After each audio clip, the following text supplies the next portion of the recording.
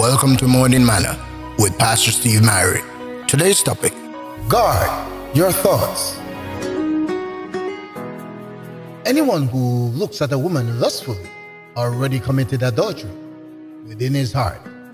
Matthew 5:28. Are you tempted to entertain certain thoughts in the privacy of your mind? After all, who would know? Why be concerned? Well, because you will ultimately become whatever you meditate on.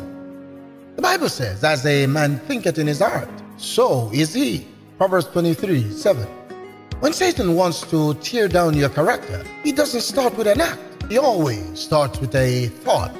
He plants a seed in the form of thoughts. These thoughts aren't your own because they come to your mind. They become yours when you allow them to move in and rearrange the furniture. A thought left to ramble can attach itself to the pain of the past and feed on it until it grows like a virus.